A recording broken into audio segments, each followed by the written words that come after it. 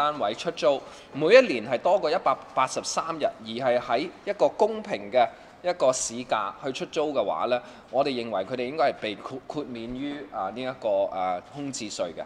但係嗰個最扼要嘅一點呢，就係一定要係以一個市場嘅公平價格去出租啦，同埋呢係要多過每年183天嘅。咁我哋認為咁樣嘅措施係符合嗰個國際標準，亦都係公民黨嗰個俾咗呢一個政府嗰個建議嘅其中一部分嚟嘅。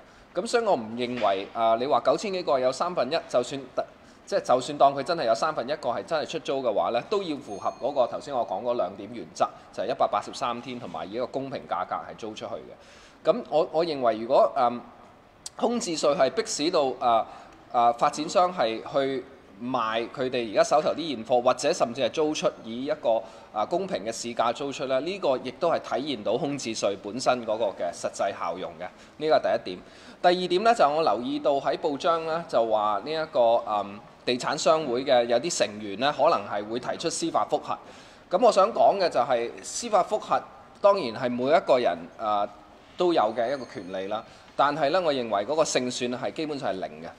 因為咧政府去徵空置稅咧，呢一個係完全唔會抵觸基本法第105條裏邊嘅條款，亦都係符合咧政府去規管一個市場，尤其是一個咁珍貴嘅土地資源嘅使用咧，政府係絕對有權係訂立呢個空置稅。而我更加多次都指出咧，就係空置稅必須要係入獄嘅，一定要係令到發展商咧係逼佢哋賣出而家手頭上嘅空置盤。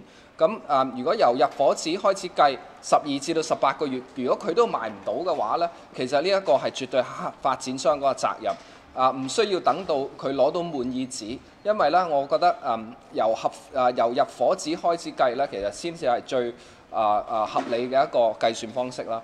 咁呢個回應咗即係話有啲發展商可能會去司法覆核，我認為咧司法覆核嘅勝算嘅機會係非常非常之低。如果係嘅話呢，都係可能係打算去阻延嗰個立法嘅過程，但係正如以前大家都知道咧，有司法覆核嘅案件進行，唔代表嗰個立法過程咧係會滯後嘅。因此，咁我再次提醒政府咧，就係因為嗰個立法過程咧，肯定會係好長，因為會遭到一啲商界嘅代表喺立法會嗰度拉布，咁或者係故意阻撓呢個法案，所以我係呼籲政府咧馬上拎呢一個空置稅嘅方案同埋法案出嚟。係進行呢一個諮詢又好，或者咧係如果呢個用暑假嘅時間咧，去聽下各界嘅意見，跟住就馬上喺暑假之後咧擺上嚟立法會嗰度，因為咧立法嘅時間咧都係需要一段日子嘅。之前有發展商講過咧，應該要豁免1000尺以上嘅單位去唔使呢個空置稅，你點睇呢個建議咧？嗱，當然佢哋會覺得1000尺以上嘅單位係唔係小市民都係唔係都買唔起㗎啦？嗱，呢一個我覺得係值得商榷嘅。你話1000尺以上嘅單位係唔係對民生就完全冇影響咧？我認為呢一個睇法係係唔全面嘅。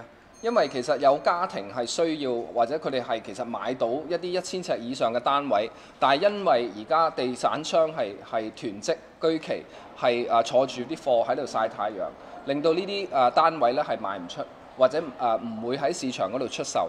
咁我認為咧，其實咁樣嘅做法咧，都係對於整個社會都係有代價嘅。咁所以我唔贊成話1000尺以上咧就要豁免，我覺得呢個定得太低，亦都其實係唔適當。Yes. Developers say they may file a judicial review. How likely it will be successful? And my second question is, they also ask for an exemption over flats that is over 1,000 square feet. Yes. How reasonable we find that? Now, on your first question, I think that the chances of a successful judicial review application is close to zero, because the government is fully entitled to levy a vacant property tax on vacant property, because land resources are a valuable resource in Hong Kong, and the usage of such resources and the social price that everyone has to bear if these resources, the land resources, are not being used to its fullest, has consequences for everyone in Hong Kong.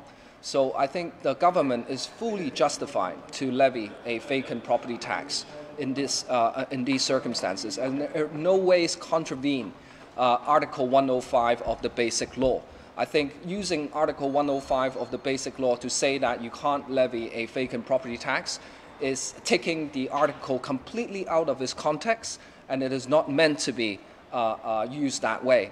On your second question, I think using the 1,000 square feet as the cutoff line is far too low.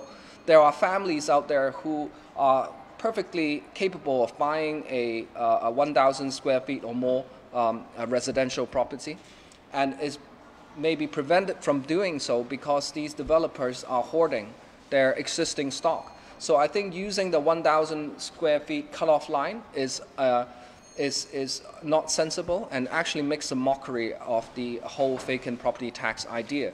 So I don't think that proposal is reasonable. But I'm happy to discuss with them as to what is reasonable and what is not. But so far what I've heard, I'm not impressed. Yeah.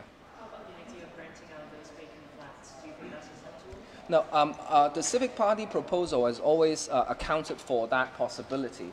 Our proposals say that if you rent out the property for more than 183 days per year at fair market rent, then that should be exempted from the vacant property tax. And that has always been our proposal. And the policy aim is to encourage developers to either sell these flats or to rent them out. Okay. Oh, thank you. Thank you.